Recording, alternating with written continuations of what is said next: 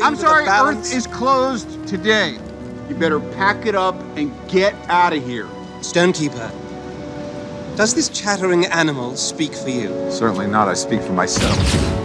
You're trespassing in this city and on this planet. It means get lost, Squidward. Hey everyone, Craig here with another Blu-ray review, and this time I am looking at Avengers Infinity War, now out on Blu-ray and 4K. So if you have missed Avengers Infinity War in theaters, well, first off, I don't know how you did. It has been the biggest movie of the year so far. It is the culmination of 10 years of Marvel movies, and it was just an absolute juggernaut. The Avengers finally went up against one of the greatest villains of all time, and of course, I am talking about Thanos, and it brought all of our Avengers together.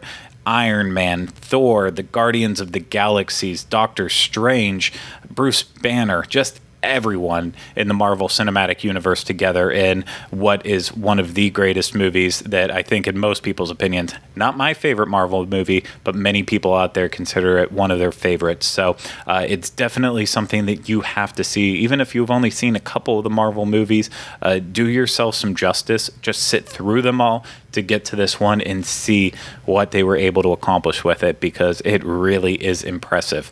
So I'm going to just stop talking about the movie at this point, because chances are you probably have seen the movie and you already know all about it. You have your feelings on it. But let's talk about the actual bonus features that you get with this movie and help you decide whether or not you actually want to pick this up and own it. What exactly is it that they do? Kick names, take ass. Yeah, that's right.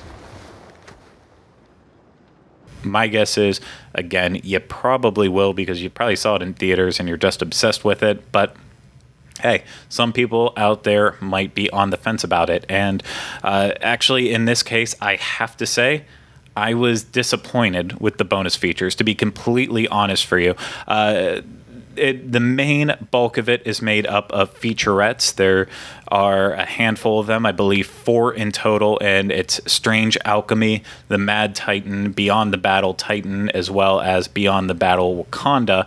There's nothing wrong with these little featurettes. However, for a movie that was so long and was so involved, it just felt very bare bones in the behind the scenes looks at the making of the movie. So it's not that it wasn't interesting, but it just felt like there wasn't enough depth in any of these featurettes. It really was just short and bare bones in that sense.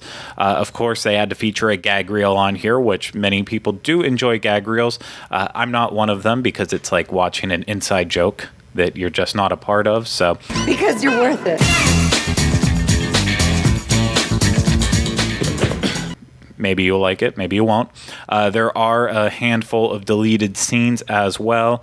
And again, I don't think any of these really add to the movie as a whole. They're just like most deleted scenes. They were cut for a reason, but hey, that's just what that is. So they're there if you want them.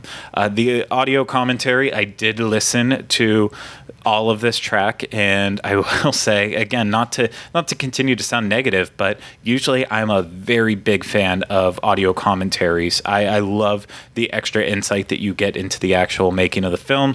Unfortunately, with Avengers Infinity War, it was on the dry side. So it was hosted by Joe and Anthony Russo, the directors of the movie, but it just wasn't super interesting, to be honest. Like there was a couple good tidbits every once in a while, but it was very dry. There wasn't enough. Again, I don't want to keep saying that. There just wasn't enough insight involved. It felt like a lot of the special features were kind of aimed directly at the average person, not the big movie fan who really wants to know how this was made. But in that sense, the one featured extra that they did have that you can only get when you redeem your digital copy of the movie, if you're buying a physical copy. If you're buying a digital copy of the movie, you get it right away. They do have the directors roundtable, and that brings together the directors from the Marvel Cinematic Universe. Not all of them, just a select few of them. And you just get a really, really great discussion. Something that I'm glad it was released in some way. It would have been great on the actual physical release, but as long as you're redeeming your movies digitally, you get to watch it. I'm not going to spoil anything in this one for you. You just have to watch it yourself, but absolutely take the time to, pull up Movies Anywhere if that's how you're redeeming it, and give this one a look, because it is worth it. What is this guy's problem, Mr. Stark? He's from space. He came here to steal a necklace from a wizard. Despite the fact that the bonus features aren't, well, they're not really great at all, just to be completely fair about it. I still think that it's worth picking up Avengers Infinity War. So especially if you're a fan of all these Marvel movies,